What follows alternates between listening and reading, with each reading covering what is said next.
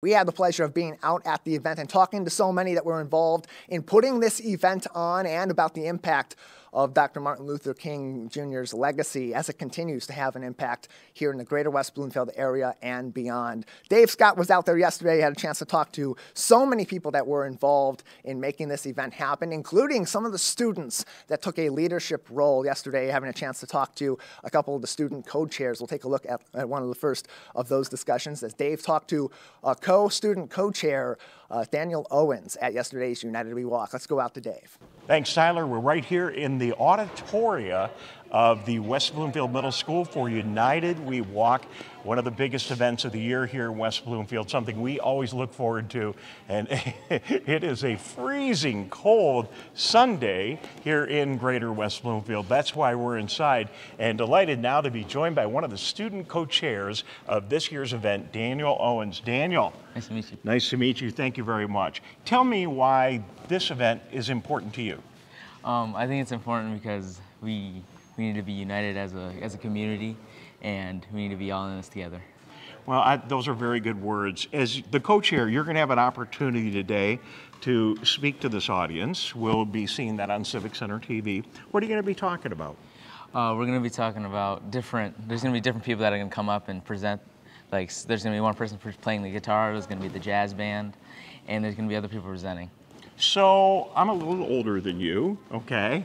So from your perspective, from a student at West Bloomfield High School, is Martin Luther King Day and United We Walk impactful on the students? Yeah, I think it's really impactful. I think it has to do to the kind of just the way that he presented himself, as how peaceful he was in the way compared to other different leaders. He did not want to commence violence. He did everything peacefully, and yeah. Well, and Dr. King was amazing in that way, and you know, especially in our society, it's changed a little bit. You look at the media, and you look at how almost loud, literally how loud everybody is. There isn't a lot of patience and quiet in people that are making a difference, and so you're saying Dr. King was impactful, but he didn't need to yell, didn't need to make a lot of noise in peaceful protest, right? Exactly. And does that had an impact on you? Yeah, I think he kind of inspired me by not being violent in that sort of way, and peacefully, even when like arguing, just maintaining peacefulness in that way. Well, well said, Daniel. I appreciate it. What year are you in West Bloomfield? 2026. Okay, well, very good. Do you know where you're going to school or what your plans are yet? I want to go to Michigan, but... All right. Well, that's after they won that national championship. Who doesn't want to go to... Even our cameraman, Tyler, who went to Michigan State, is even rethinking that. So, Daniel, thank you very much. Thank you. All right. Back to you in the studio, Tyler Keefe from West Bloomfield Middle School and United We Walk.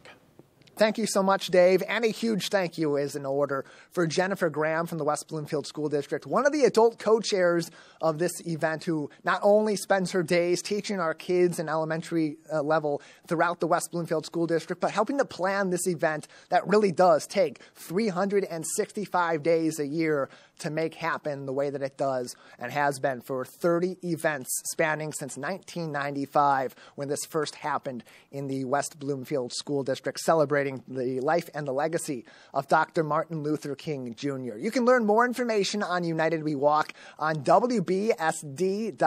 Just scroll over their community tab and click on United We Walk for information on joining the committee as an adult volunteer or a student volunteer, the history of United We Walk in the greater West Bloomfield community, and of course to find more information on how you can participate all throughout the year in celebrating the life and the legacy of Dr. Martin Luther King Jr. The entire ceremony from the 30th United We Walk event is available on demand from our team at Civic Center TV. Find us on civiccentertv.com and find the video also on demand on Facebook at Civic Center TV 15 and on our YouTube channel for free at Civic Center TV. For our entire team at Civic Center TV and the team in the West Bloomfield School District, a huge thank you for staying with us, and want to remind you can always find the latest news and information from across the greater West Bloomfield community on Civic Center TV and 89.3 Lakes FM.